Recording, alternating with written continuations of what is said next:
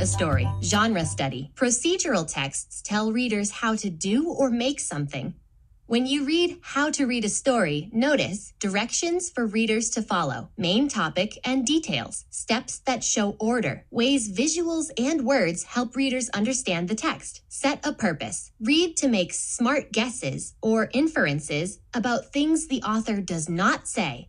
Use clues in the text and pictures to help you. Power words. Cozy. Steaming. Clue. Sense. Pause. Disturb. Rattled. Tackled. How to Read a Story by Kate Messner. Illustrated by Mark Siegel.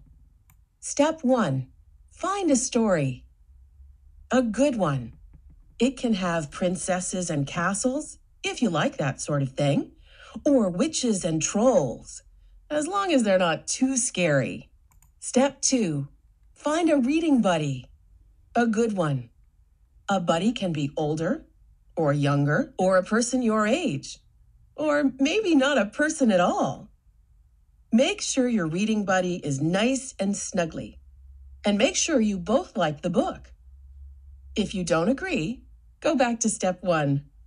Sometimes it takes a few tries to find just the right book. Step 3. Find a cozy reading spot. Outside is fun, but not if it's very cold. Unless you have thick woolen blankets and hats and scarves and cups of steaming hot cocoa. And if it's not very hot. Unless you have trees to shade you from the sun, a hammock to catch cool breezes, and tall glasses of icy lemonade. Inside is good. Couches are cozy, so are chairs big enough for 2. Just be careful not to get stuck. Step 4. Look at the book's cover. Can you guess what it's about? Read the title. That might be a clue. Step 5. Open the book. This is the exciting part.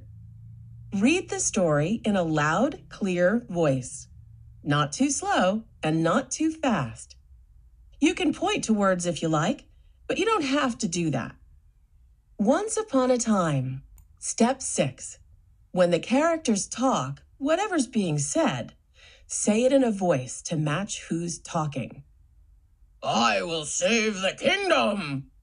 I am the most powerful in all the land. I'm hungry for lunch. Soon the castle will be mine. Bloop. Step 7. No matter what you read, hold the book so your buddy can see the pictures. Buddies get impatient when they can't see well. Step 8. If there are words you don't know, try sounding them out or looking at the pictures to see what makes sense. They were afraid the dragon would burn down the the castle. If you need a break, you can pause for a minute and talk to your reading buddy to predict what might happen next. Will the castle catch on fire? Will the princess tame the dragon? Will the robot marry the princess? Will the horse make friends with the dragon? Will the dragon eat them all for lunch? Step 9. When you get to the exciting parts, make your voice sound exciting too. Who dares disturb me in my cave? The dragon growled.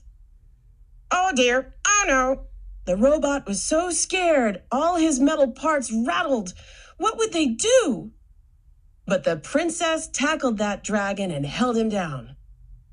You must promise you'll leave our kingdom in peace. When you and your buddy can't stand it a second longer, turn the page to read how things work out.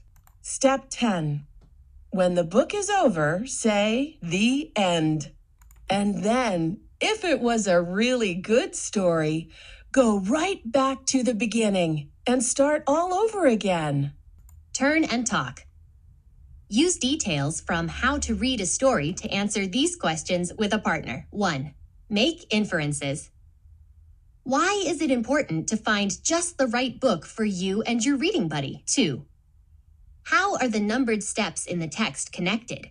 What does the author want you to learn from them? 3. How do you think the author feels about reading? How do you think she wants others to feel about it? Use details from the text to explain your ideas. Talking tip. Your ideas are important. Be sure to speak loudly and clearly as you share them. Write more steps. Prompt. Think about how following the steps in How to Read a Story can help make reading fun. Now think about what makes reading fun for you. What other steps could you add to the text? Plan. First, draw 2 steps that you would like to share with others. Be sure they are different from the steps in the text.